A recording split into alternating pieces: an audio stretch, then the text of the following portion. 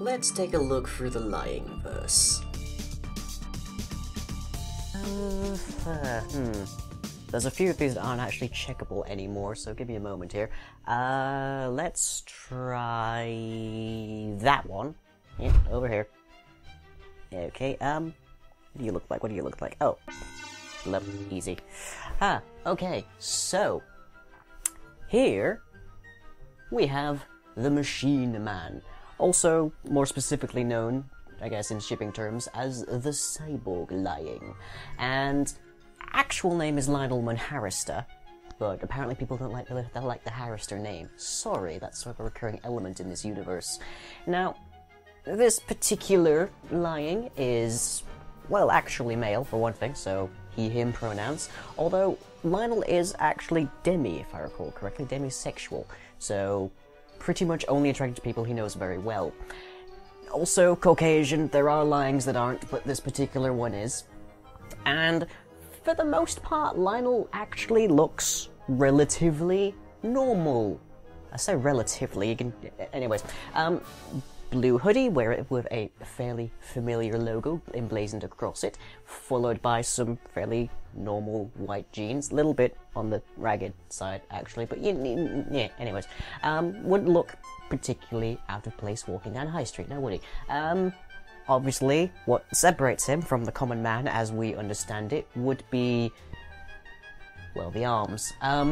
Pretty much entirely mechanical from the shoulder out, and also from the hip down and parts of the chest and that, a lot of parts, basically. Arms are actually specialized to his particular daily uses, so this one has a soldering laser, because, you know, that's something you put in your hand if you do a lot of electronics, apparently. Other side there, actually has a magnet in it, so it can hold items pretty much indefinitely.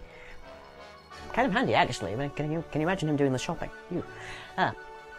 Other than that, we can also see eyes are a little bit, well, basically the face is a little messed up in terms of stuff.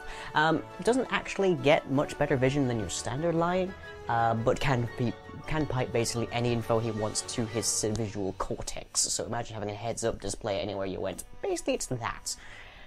And then the legs. Oh boy, those legs. If you hadn't guessed this, that's actually rocketry down there. He is fully capable of self-propulsion, can fly in short, and, yeah, basically has built-in jet boots.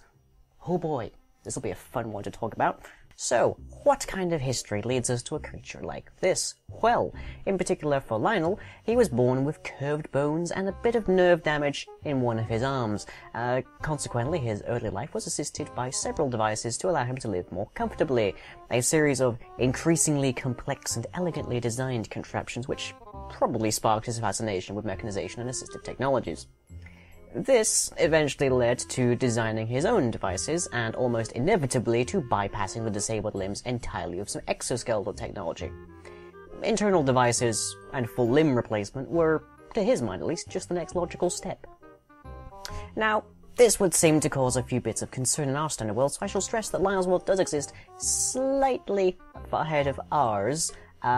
Much as tablet technology becoming a popular fashion, drove its rapid development in our world, early advances in cybernetics made the headlines and cyberpunk became a popular vision for the near future of Lionel's world. Though most are not quite as homebrew as Lionel, cybernetics are far from strange in his world, and he makes a decent living as a self-employed mechanic to pursue his hobby work. He works on a lot of limbs, to say the least.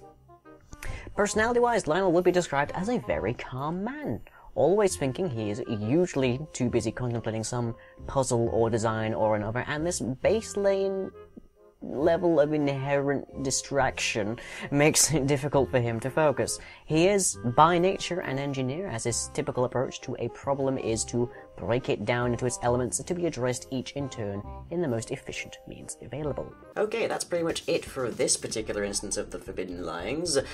One particular headcanon I do like is that Sam's artwork, and indeed the skin, show shoes on somebody who has rocket feet.